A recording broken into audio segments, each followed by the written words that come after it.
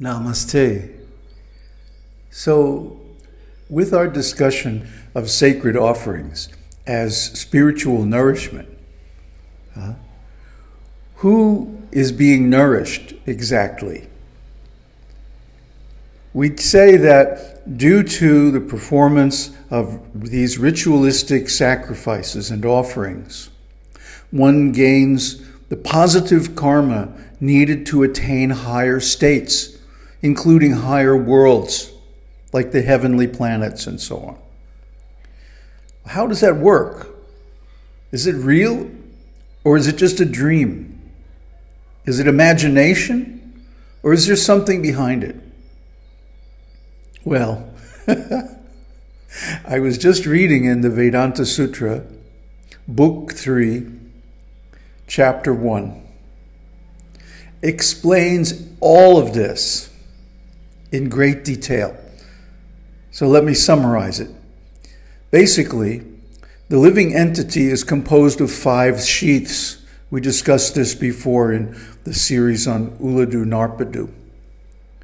And they are the gross body, the food sheath, anakosha, the energy body, pranakosha, the mental body, manomaya-kosha, the intelligence, vijnana-maya-kosha, and finally, the bliss body, ananda-kosha.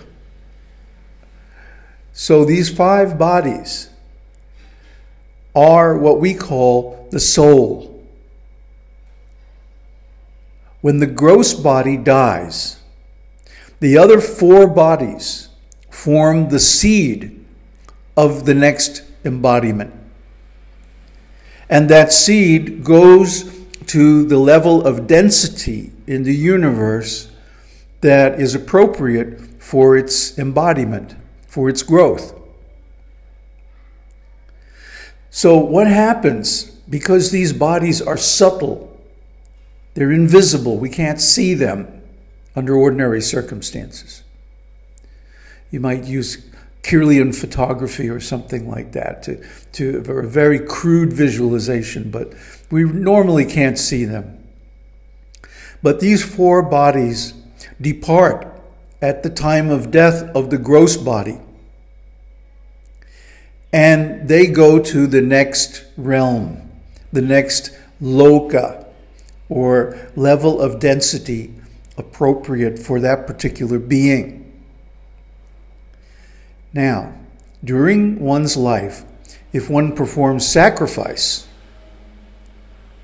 the elements of the sacrificed substances become aerosolized into fine nanoparticles, and they attach themselves to the subtle bodies, the energy body, mental body, intelligence, and bliss bodies.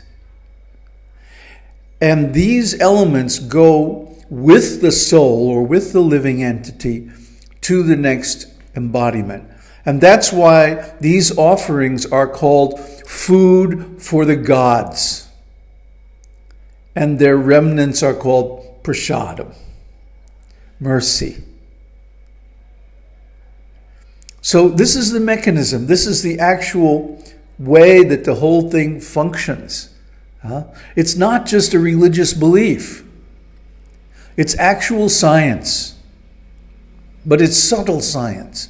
It's subjective science, not objective. It can't be measured by our crude so-called scientific instruments, which really aren't very scientific at all. Because they don't measure the things that affect our destination, our destiny in the next life, and so on. They can't, because the people that make these instruments don't believe in this stuff. They categorically deny the subjective, the reality of the reality, as we discussed in the other series. So science, ordinary material science, can't say anything about it. It doesn't know anything about it because it denies that whole area of research. But the ancient sages sure knew about it. And it's all described in the Upanishads. Upanishad. Come close, sit down, and listen. Because if you don't listen carefully, you won't understand these things. And if you don't understand, you won't act. And if you don't act, you won't get the result. So, if I have any good fortune in this life, it's only because my guru, my Adi Guru, recommended that one take up this duty of performing sacrifice. Now, he only explained it in a very simple way. You do this sacrifice, you go to heaven. He didn't explain exactly how it works because we weren't prepared to hear it.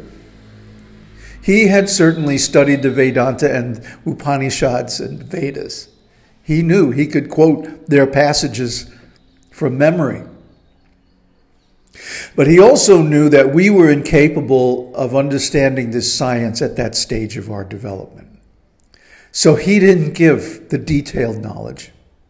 He only gave the summary, the TLDR. Too long, didn't read. So what we're doing when we're performing these sacrifices is that we are creating tiny, tiny particles which adhere to the subtle body. And when they leave the gross body at the time of death, they take these particles with them. And this qualifies them for entrance into the higher realms. See how it works? A person who is bereft of the results of sacrifice sinks downward. Generally, that means he takes an animal body in the next life, or just an ordinary human body and suffers a lot.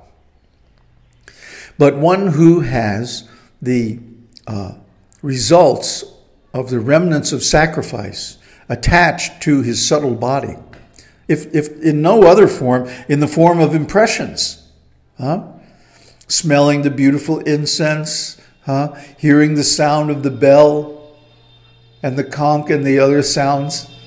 I mean, these are wonderful, wonderful impressions which cause great happiness, great bliss. You can experience it for yourself. Do some of these rituals. Make some of these offerings, if only to a picture. Even if you have to improvise somehow or other. Have a picture of your favorite deity or guru or whatever, and then take a glass, or buy a new glass is better, and put some water in it and offer it. Put a curry leaf in it, or a tulsi leaf if you have them available, and offer it with nice prayers and see what happens. You get happy. I'll never forget the first time I visited a temple. I happened to come just in time for Tulsi Puja. Now, Tulsi is the plant, the sacred plant, which is offered to Vishnu. So, just as I arrived in the temple, the Tulsi Puja was starting. And I was all dressed up. I was a professional musician. I was just coming from a gig. I still had my jacket on, and the whole thing, right? So, the devotees started chanting, Vrindayai Tulasidevyai Priyayai Keshavasya, and so on. So, for some reason, I just got into it. I took off my jacket, threw it in the corner, and started dancing around this tree, right? It sounds completely irrational, but it made me very happy. And even though I couldn't see why or how it was working, nevertheless, I got the result. And I said, this is it. This is real. All the other temples and teachers I had visited were just like boring sales pitches to become a disciple and give money, But these people were doing actual pujas, taught by their guru, and getting the result. And I got the result immediately. It was like, wow, this works. So do these offerings, these simple procedures. And later on, we'll show more different ones and everything. But I want to go over this theory of how it works, so that you have some idea in your mind that this is not just religion. This is science, subtle science of the subjective soul. And because of that, when you do these, you immediately get happy. Why? Well, this is the name of this feeling is auspiciousness. Auspiciousness is something that bodes good for the future. And what could be more wonderful, what could be more auspicious than knowing that you are developing the qualifications for going to a higher world? That you are purifying your mind and body. And you're augmenting your consciousness and your soul, actually, with the food of the gods. And that when you go to the higher realms, you can offer these things to the gods directly, face to face. And they will welcome you into their domains, into their realms. The higher Lokas, Svarga Loka, Mahar Loka, Tapo Loka, Jnana Loka, Jana Loka, and many, many more. You can go to all these higher places. How? By performance of sacrifice. In Bhagavad Gita and in other places, Krishna says, I am the healing herb. I am the shruva, which is the spoon used to offer the ghee into the sacrificial fire. He says, I am sacrifice. You want to associate with God directly? Perform sacrifice, because He is there. Within the sacrifice, within the act itself. So this karma yoga, even though it's basic, even though it's beginner stuff, it's very powerful. And you can immediately perceive the result, but you have to do it, and you have to do it with the right intention. Not thinking, oh boy, I'm going to go to heaven, I'm going to offer this stuff and then I'm going to sprout wings or something. No, you don't think like that. You think, I'm making this offering to please my Lord. And trust Him. He will give you the result. He will make the arrangements. You can't.